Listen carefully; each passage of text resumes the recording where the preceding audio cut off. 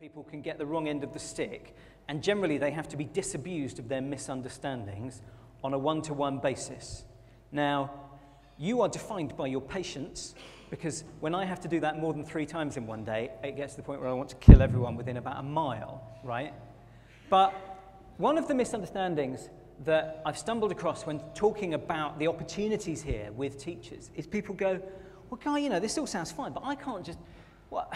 Well, I'm just going to go and do a randomized control trial in my own classroom.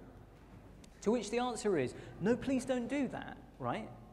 Because that doesn't happen in medicine. That doesn't happen anywhere, right? You'd never find a doctor going, oh, I'm just going to do some randomized control trial on my own wild, crazy idea, on my own tiny population of patients in a small village in Worcestershire.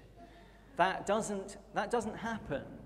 And actually, one of the most sort of depressing and yet enlivening experiences that I've had is talking to teachers on several occasions where they will describe a research project that they have poured their heart and soul into, pretty much alone, in their classroom, that has taken every weekend and most of their holidays and is methodologically crap, right? And they have drenched sweat into this.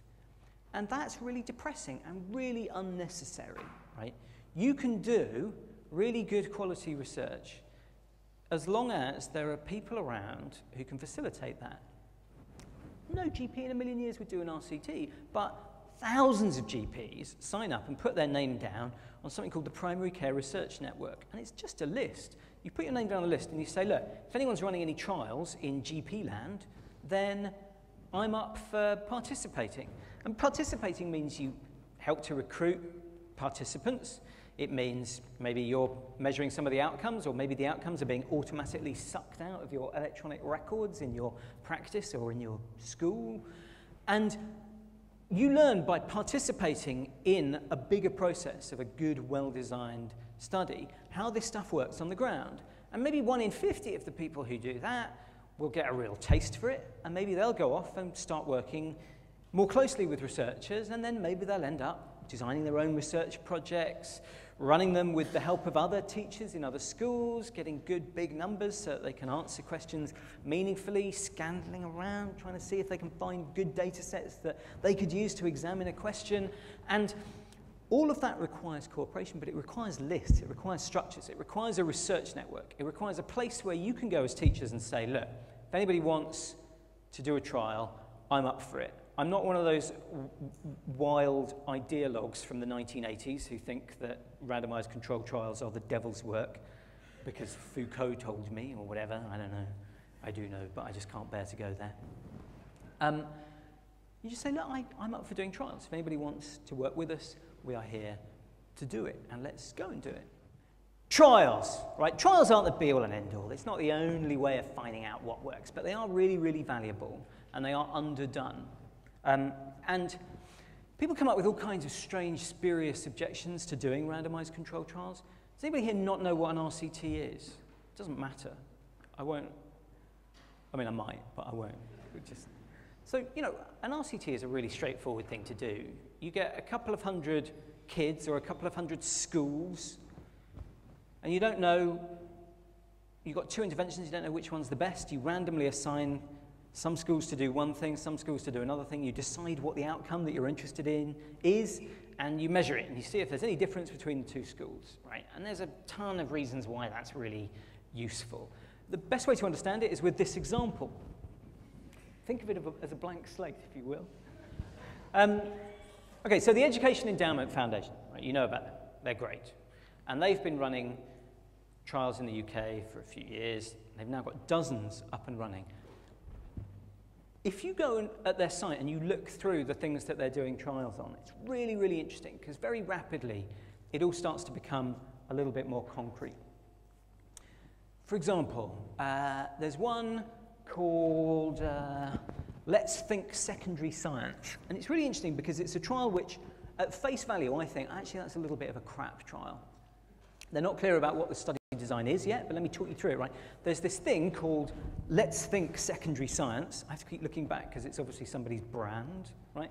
Let's Think Secondary Science. And the claim with Let's Think Secondary Science is that they've got this great new whiz-bang way of teaching science in secondary schools, and the very specific claim is that it will improve exam performance for people taking science exams aged 18. Now, that's quite a big claim, because a few changes to what you're doing in your science teaching, in amongst all of the other huge number of things you're doing, I might try and measure an outcome that was a bit closer to the very specific thing I was doing, right? Hoping to have an impact on your overall science grades in that whole year. That's pretty optimistic. But that is the claim being made, and so that is a legitimate thing to do a randomized controlled trial on. Doing a randomized controlled trial on this is a really straightforward thing to do. You find 100, let's say 200 schools who are all thinking, hey, I'm quite up for doing Let's Think Secondary Science, but I've got a lot of different things I could spend my money on, so I'm pretty undecided. I don't care either way. And actually, I think the way that we teach science right now is actually pretty good. So I don't feel like anyone's losing out. I could do it. I don't care if I don't. It'd be interesting to find out. But I don't feel like there's a pressing need. I don't feel like the case is proven for this stuff. So you get 200 schools like that. At the toss of a coin, half of them get Let's Think Secondary Science, and half of them carry on with business as usual. That doesn't mean they get nothing, right? That means they get the really awesome secondary school science teaching that you have been delivering all along. And then, after a year of that, you measure the exam performance and you see if it's changed. Now, the reason why it's worth doing an RCT there is, if we just sit back and go, hey, let's look at the schools who did Let's Think Secondary Science, which is quite expensive and fiddly, I assume. If we just look at the schools that do an expensive fiddly thing, and we find that they have better school science exam performance, then actually I'm not very impressed, because it seems to me that the kind of schools which choose to do a whiz-bang, new, fabulous science teaching intervention are probably quite likely to be the kind of schools which are going to do better anyway. If I really want to see if there's a difference for the kids who get this intervention and the kids who don't, then I have to randomly assign schools to either get it or not.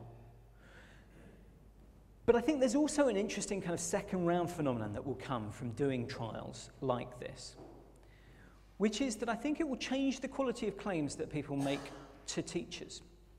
Because when you talk to teachers and you hear about the kind of things that people try to flog to them, oh, set up a chess club, it will make your maths GCSEs better.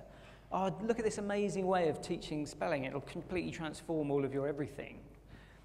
Now, people can only get away with making very grand claims like that in an environment in which they're not challenged, they're not asked for evidence. People aren't doing good quality studies to find out if their claims are true or not.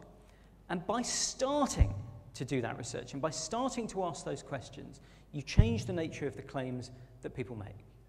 By starting to teach teachers about how evidence works, about how do you know what works and what doesn't, you start to change the nature, I think, of even of initial teacher training, actually. I mean, if in one part of the initial teacher training course, people are being taught how to ask for evidence for a claim about what works in teaching,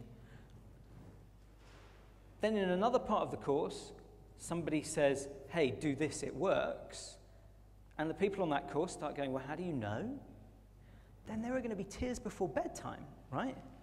But they will be good tears. They will be improving tears, because I think that will help to change the way that people think. Ah, right, now you can't see this. This is a funny slide. This is a slide from a 1950s movie called People Will Talk. Look, you're not trying to do this into a vacuum, right? We're talking about change and innovation and things that some people will find alarming or threatening. And they will find ways not to do it. They will find excuses. And this won't work. Ah, okay. So these are the different people that you'll meet. Hang on. So you'll meet people who are quite angry, okay?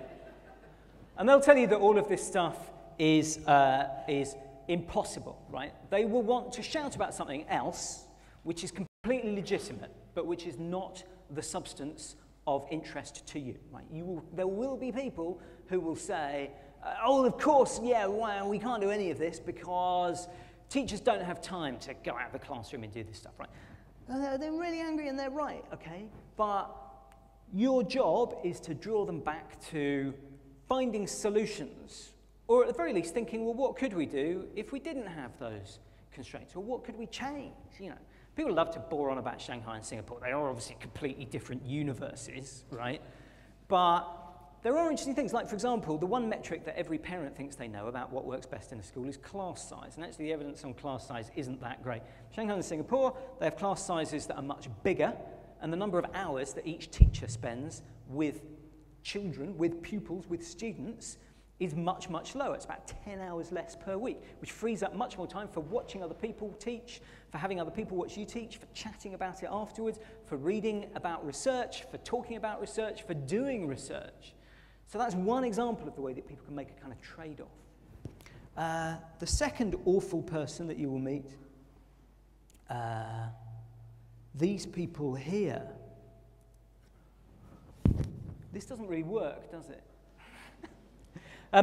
Look, the next group of people who you'll meet who will try and shut you up and shout this down, okay, are people who want to engage you in some kind of dreadful 1980s culture war of qualitative versus quantitative research.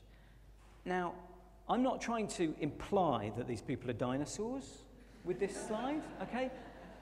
I'm saying that these people are dinosaurs. They are from a different universe, right? That argument just doesn't happen anywhere except teaching anymore.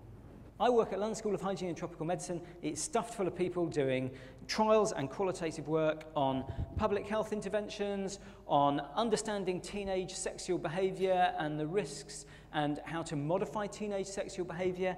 And qualitative researchers work alongside quantitative researchers to appraise the outcomes of complex interventions, right? That is normal. That is bread and butter. Qualitative researchers do not stand up in seminars at London School of Hygiene and Tropical Medicine and say, oh, you can't do a trial on X. They go, oh, well, there might be some problems there, but how about if you did this?